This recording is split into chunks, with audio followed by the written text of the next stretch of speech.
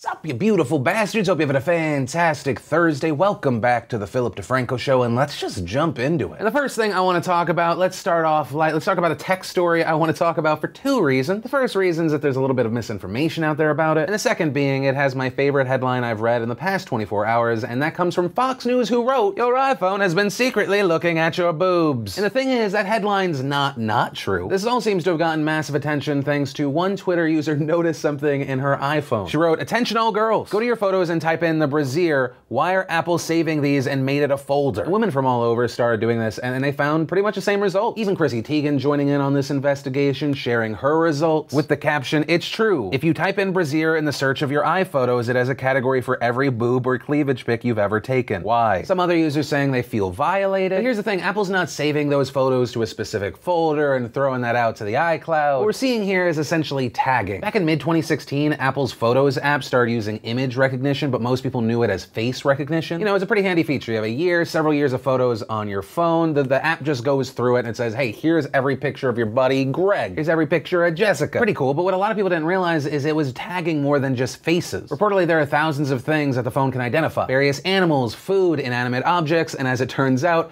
your breasts. And while there is no category for naked or nude, there is for bra, brassiere. So you know, the next time a Chrissy Teigen wants to send a top-focused picture to John Legend, boom. No reason to scroll through thousands of photos, just hit that search bar. Also, this isn't even an exclusively Apple thing. Google Photos does this. I type in kid, pretty much every picture I've ever taken of Trey pops up. I type in bra, this old glamour shot I took of Jessica Negri pops up. So I guess, yes, the main point of this is technology does care and does look at your breasts, but just for you in case you want to go back and find them for a rainy day. Then in a quickie update, if you watched yesterday's show, you know and have a certain probably strong feelings about Brianna Brochu. Well, the news coming out now is that in addition to her criminal charges, she is also no longer a student at the University of Hartford. The University of Hartford issuing a statement yesterday where they said, as of this morning, Brianna Brochu is no longer a student at the University of Hartford. She will not be returning to the institution. Now the question kind of becomes, where can you land after something like this? And there was also big news on the criminal front. Yesterday, the West Hartford police announced that they were going to seek an additional charge, and that being the charge of intimidation based on bigotry or bias, which is actually a felony hate crime charge. And so personally, I think this is all fantastic news. It seems like Brianna might actually be held accountable. But I am still left with the question, if this story didn't blow up on social media, would it have been swept under the rug, or was this going to be handled anyway? As outsiders, I don't think we'll ever really know, but I think we all have our own opinions there. But from there, I want to share some stuff I love today, and today in Awesome brought to you by Postmates. I was a fan of the app before. Now that I am a father of two, it is vital to my sanity in life. And most awesome of all, if you are a new customer, you have a new account, click the link in the description, download the app, and when you're in the app, use promo code PhillyD, and they will give you $100 in free delivery credits. That way you try it out. If you love it, you keep using it. If not, well, your life became a little more convenient for a little while. The first bit of awesome, hands down, winner today. Disney unveiling the cast for the live-action Lion King, and oh my god. So many people just went from, that's stupid, to yes please, I'm buying my ticket now. Donald Glover as Simba, Beyonce as Nala. We could just stop there and it's a win, but they don't. You got James Earl Jones as Mufasa, Chiwetel Ejiofor as Scar, Florence Kasumba as Shenzi, Keegan-Michael Key as Kamari, Eric Andre as Azizi, John Oliver as Zazu, Billy Eichner and Seth Rogen as Timon and Pumbaa. I mean, this is just an automatic yes for me. Then we got a brand new trailer for The Disaster Artist, which, oh my god, I'm so pumped for. Then we got a new teaser for the Star Wars The Last Jedi. Then an awesome from a fellow crypto enthusiast out there, Bitcoin went over $7,000 today. That said, while recording today, it's been bouncing all over the place, so who knows where it'll land. All I know is it's been a fantastic week. And if you want to see the full versions of everything, I just shared the secret link of the day, anything at all. Links, as always, are in the description down below. And then let's talk about Papa John's, the pizza company, because I don't know if you've seen this story, but the CEO is reportedly blaming the NFL for their low third quarter earnings. It is a bold, interesting claim. No matter what, it's most likely going to hurt the NFL, but let's talk about it. Reportedly, the company's founder and CEO, John Shatner, and the company's chief operating officer, Steve Ritchie, were on a conference call with investors where they said the NFL was the primary reason for the decline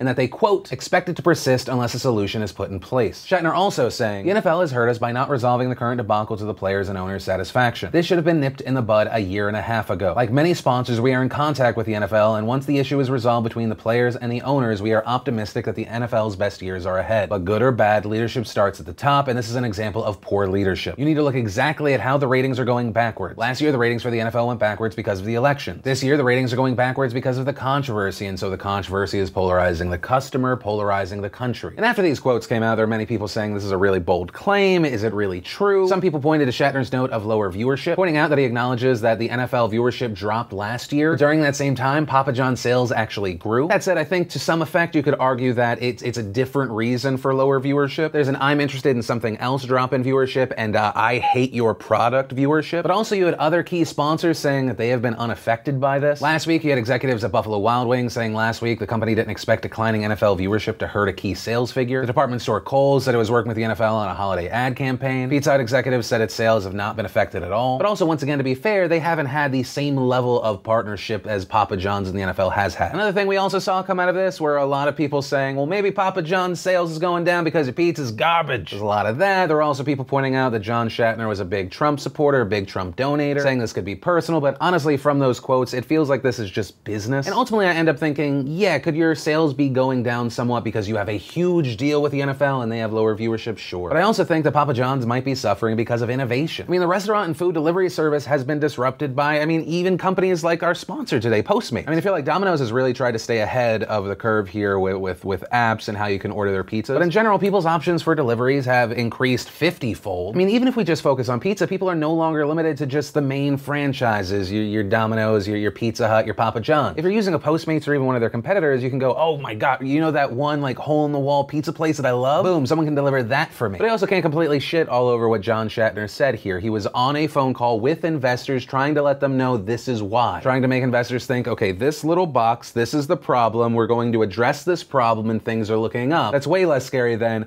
honestly, we don't know why we're making less money, but maybe stuff will change soon. Because ultimately this boils down to money, and Papa John's, like every other company, is just trying to keep their money safe and make more. And then let's talk about developments around the Manhattan terror attack. We talked about it yesterday. 8 people were killed, 12 were injured. Yesterday, the suspect appeared in court on charges of providing material support for ISIS, as well as violence and destruction of motor vehicles. Now, from the court papers, we learned that he waived his Miranda rights and spoke to the officers in the hospital. He said he began planning the attack a year ago and decided on using a truck 2 months ago, saying he was inspired by ISIS posts online, specifically referencing when the leader of ISIS asked what Muslims in the US and elsewhere were going to do to respond to the killing of Muslims in Iraq. We learned on October 22nd he rented a truck from Home Depot to practice making turns. He said the original plan had been to continue driving across the Brooklyn Bridge, saying he wanted to hang ISIS flags on the car, but thought that would draw too much attention. We learned there was a bag of knives in the truck, but he did not grab any before exiting the vehicle. During the interview with authorities, he said that he felt good about what he had done and even requested to hang an ISIS flag in the hospital room. From the report, we learned that they collected 2 cell phones from the crashed vehicle, and on them they found 3,800 images of ISIS propaganda. There were also approximately 90 videos, including ones that showed ISIS killing people, instructions on how to make explosives. They found internet searches for truck rentals, the Home Depot he would rent the vehicle from, and Halloween in New York City. And at this piece of garbage's appearance in court yesterday, there was no plea entered. The suspect has been transferred from the hospital to jail. As far as what happens next, well, President Trump went to Twitter to say what he thinks should happen, saying New York City terrorist was happy as he asked to hang ISIS flag in his hospital room. He killed 8 people, badly injured 12, should get death penalty. Would love to send the New York City terrorist to Guantanamo, but statistically that process takes much longer than going through the federal system. There's also something appropriate about keeping him in the home of the horrible crime he committed. Should move fast,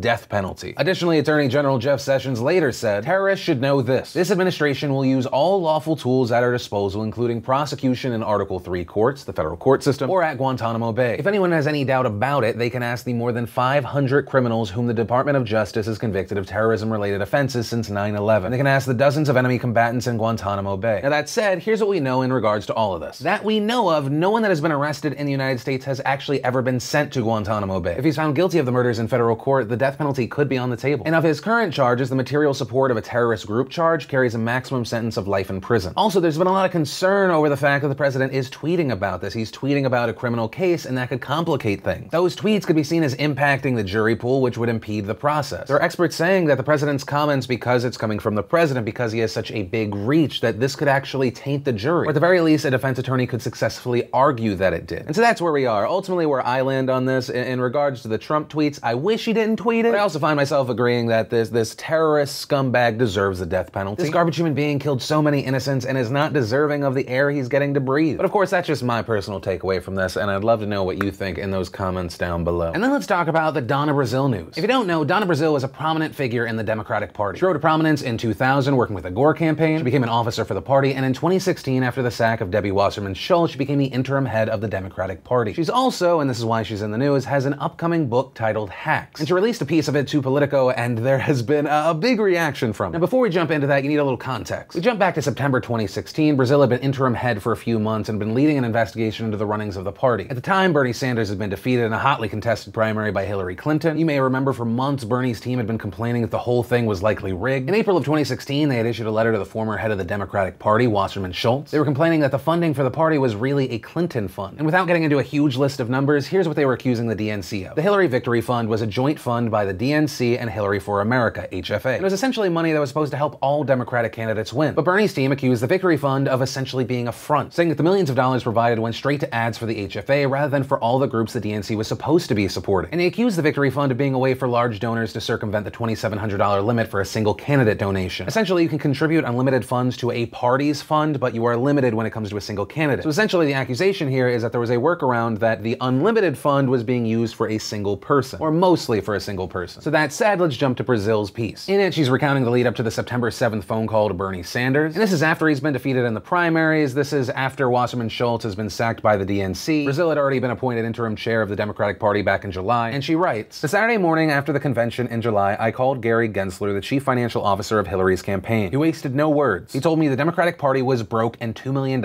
in debt." What? I screamed. I'm an officer of the party, and they've been telling us everything is fine, and they were raising money with no problems. And so according to Brazile, Wasserman Schultz had been lying about the books to officers in the party. The allegation being that they were relying on the Clinton campaign to pay that debt. Also claiming much of the debt being from Barack Obama not caring about the party after becoming president. He apparently left the party with well over $20 million in debt. Also, she says it didn't help that Wasserman Schultz kept a massive staff in between elections. That time is normally when parties release huge amounts of staff to save costs. But Wasserman Schultz was reportedly spending nearly $4 million per month on costs. And that was at a time when the party would normally spend less than half of that. Brazile's piece then moves on to the Clinton campaign, funneling money from the Hillary Victory Fund to the HFA via the DNC. And once again, that was a fund that was supposed to be for state Democratic candidates and for whoever would eventually become candidate. And they say Hillary's campaign managed to squeeze about $20 million to themselves from the fund. And that appears to have later been backed up by leaked emails from WikiLeaks. And in fact, it looked like the state parties were getting less than 0.5% of the $83 million raised for them, while the rest went to the Central Party and then the HFA. Brazile then claimed she wanted to get to the bottom of why the Clintons' campaign seemed to have so much control. She points out the party normally has its own officers and apparatus, and once a candidate is chosen, they usually start appointing their own people into positions. And she said when she asked the party's other officers and lawyers what's going on, they would shuffle their feet. Then came July, and when she said she made a discovery, writing, "When I got back from a vacation in Martha's Vineyard, I at last found the document that described it all. The joint fundraising agreement between the DNC, the Hillary Victory Fund, and Hillary for America. The agreement signed by Amy Dacey, the former CEO of the DNC, and Robbie Mook, with a copy to Mark Elias, specified that in exchange for raising money and investing in the DNC, Hillary would control the party's finances, strategy, and all the money raised. Her campaign would have the right of refusal of who would be the party communications director, and it would make final decisions on all the other staff. The DNC also was required to consult with the campaign about all other staffing, budgeting, data analytics, and mailings." But here's the thing, the agreement was reportedly signed August of 2015. So that is 11 months of Clinton being the candidate over the party without actually being the official candidate yet. So not only does this appear to be even more confirmation that the deck was just stacked against Bernie Sanders, and it also appears that this could have been a contributing factor to why the down-the-ticket Democratic candidates did so horribly. They were starving for money and essentially having their funds laundered through the HFA. Brazile pointing out, the funding arrangement with the HFA and the Victory Fund agreement was not illegal, but it sure looked unethical. If the fight had been fair, one campaign would not have control of the party before the voters had decided which one they wanted to lead. This was not a criminal act, but as I saw it, it compromised the party's integrity. She then says she called Bernie on September 7th like she promised. She said that he took the news stoically. She says he asked the chances of a Clinton victory. She said, "I had to be frank with him. I did not trust the polls," I said. "I told him I had visited states around the country and I found a lack of enthusiasm for her everywhere. I was concerned about the Obama coalition and about millennials." Now that said, some writers have begun pointing out that some of this seems to be a revisionist history. While Brazile wasn't a product of the Clinton machine, she definitely seemed to be in the Clinton camp. Brazile's portrayal here was that she was discovering that the party was Clinton's party, but hacked DNC emails show that she was passing off Democratic primary debate questions to the Clinton camp. These obtained through her position as a CNN political analyst. Also, it's been pointed out that it shouldn't have been a huge shock that the party preferred Clinton. The Clintons over the years have given huge sums to the party, and her main opponent was an independent. So that's why you have people speaking up saying, well, is this just Brazile's attempt to separate herself from the failure, separating herself from what she's now calling unethical? Even though the emails and the questions prior to the debate, that seems to make her somewhat complicit. And personally, where I land on this is I only believe so much of what Brazile is saying here. Once again, there's a story and there's now my takeaway away my feelings on it. It feels like this whole piece was meant to absolve her of any wrongdoing, paint herself as an innocent bystander. But based off of stuff that WikiLeaks has released, it doesn't appear that she was innocent. And it's hard to doubt WikiLeaks' credibility here, especially since some of the other stuff that she talks about in this piece had already been released by WikiLeaks. And ultimately what this appears to be is more confirmation not only that the Clintons had so much control and Bernie really got screwed, but confirmation that today we have a President Trump enlarged due to Hillary Clinton. Not only because of what she represented as a candidate and where she flew to or didn't fly to, but